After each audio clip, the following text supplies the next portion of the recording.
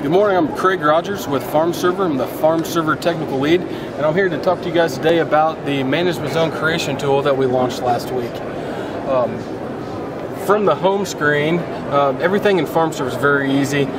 We ask the question, what do you want to do today? Today I want to create management zones. I already have a few of these saved, but I want to create a new one. And let's do the Pince farm. You can select all your fields from a list or from a map and hit continue. The three main questions: what crop are you trying to plan for?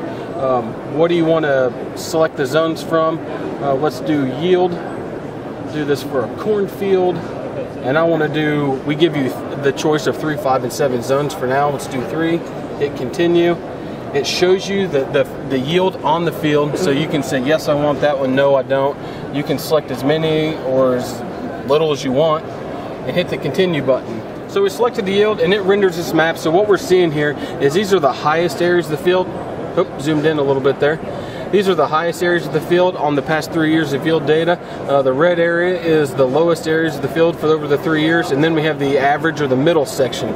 So this is where the real power of FARMServer is, because you, the grower, has the most insight on the field. You know the intricacies of the field and how it reacts, and what's a bad spot, what's a drowned out area. You guys know that. You know, we just run the math on it, and that's what we do best. What you do best is make it fit your operation. So we have a few simple editing tools for you guys, just like a split. We'll take that zone and we will cut it in half, and it splits. You can save it, change this. I really think that part of the field's a high area, and let's save that guy. And so this is saved. I mean, it's really easy to edit the fields. When you're happy with your zones, you hit the save button. It comes back and you're like, yes, that's what I want. We're going to approve them. And now I can either be done for now or I can assign rates. Let's go ahead and assign rates for this field. I went ahead and put in here all the rates and the product that I want to use on this. That you can also in here with the Kinsey multi-hybrid planter this year.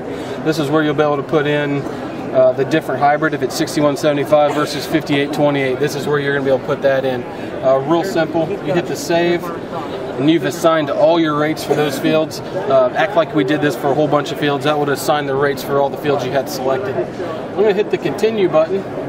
And now, one of the best parts about FARMServer is we created a way that's very easy for you guys to test what you're doing. So not only create management zones, but really prove to yourself that the zones you made are good and that you put the right population in the right areas. So we have this add test block tool.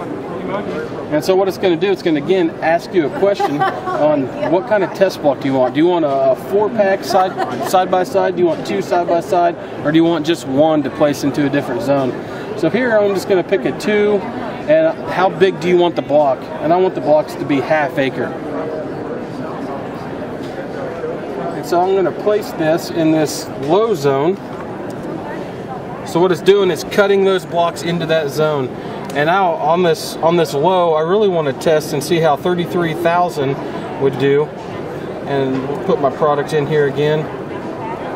And I also want to test what would happen if I really planted 36,000. Well, that's what I used to do. I used to plant 36,000 across the whole field, and I think I was losing yield.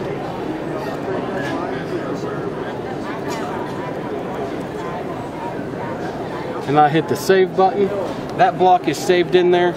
I can add more if I want to. You can add as many test blocks as you want. You can turn this whole thing into a test block. When I'm done, I hit save. And now, if I want to do anything else, I can. If I just want to be done for the day, I'm done.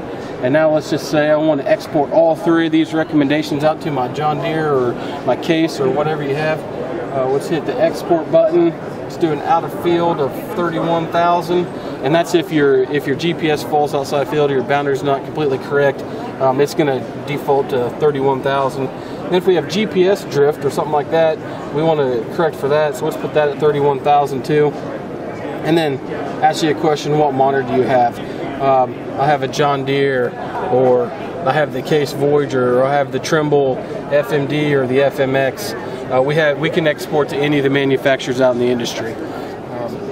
Then you just hit the export button, and it makes the files for you, packages them up. You put them on your thumb drive, and you send them to the monitor. You go out and you plant, and you become a more successful farmer.